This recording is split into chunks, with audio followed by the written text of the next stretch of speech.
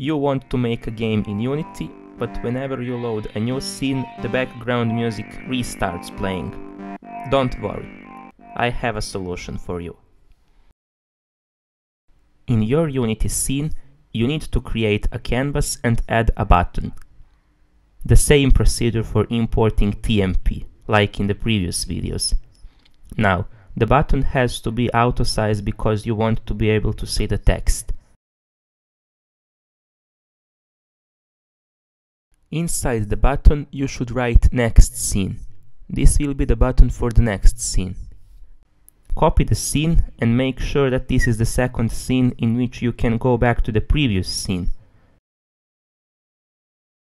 Type previous scene button. And you should create a script that will power these two. Import new asset and choose from your folder. I will pick a file from the music folder. You can pick any file from your computer.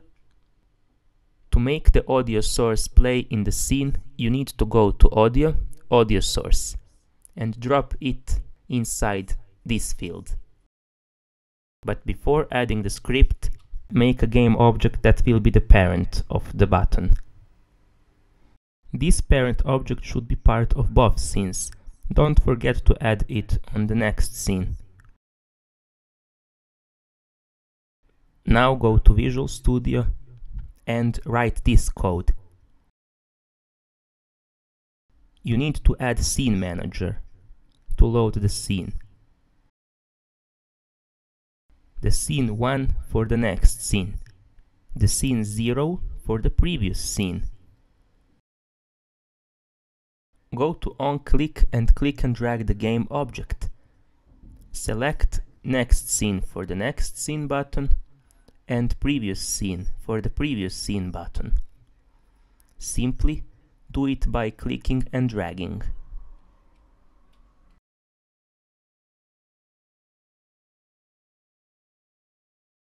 Here comes the very important part.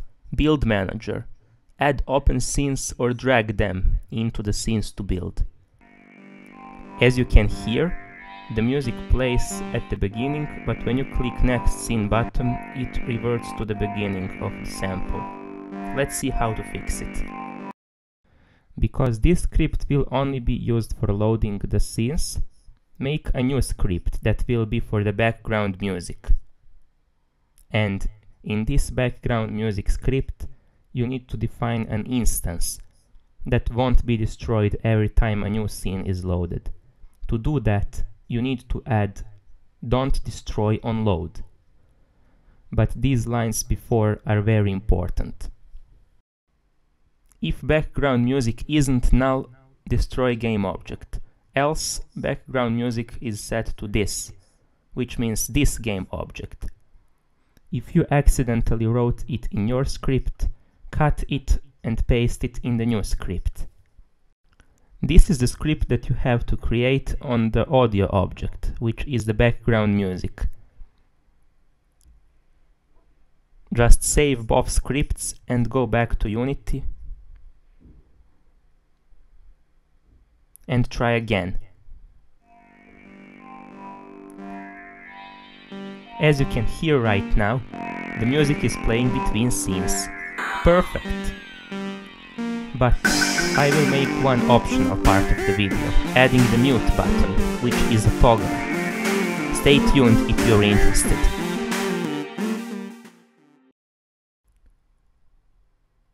Right-click to the canvas and add a toggle.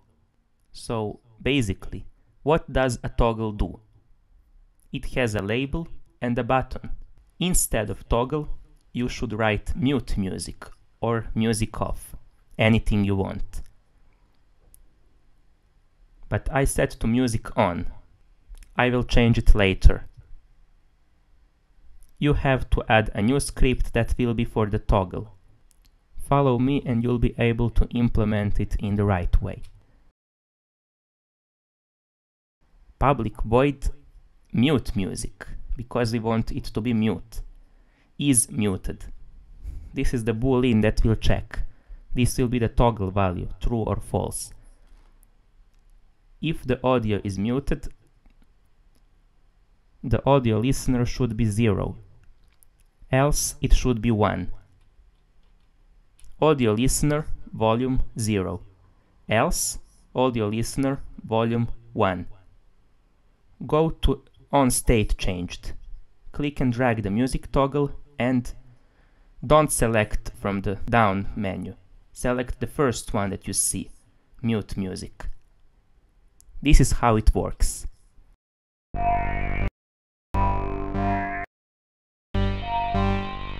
If you want to set it to mute the music, then change music on to mute music, and is on, which is located in the toggle, should be set to false. You can also add it on the second scene, but you don't necessarily need it. With that kind of button, you'll be able to mute it by playing, and it will be set to true. The toggle will be set to false, which means the music isn't mute.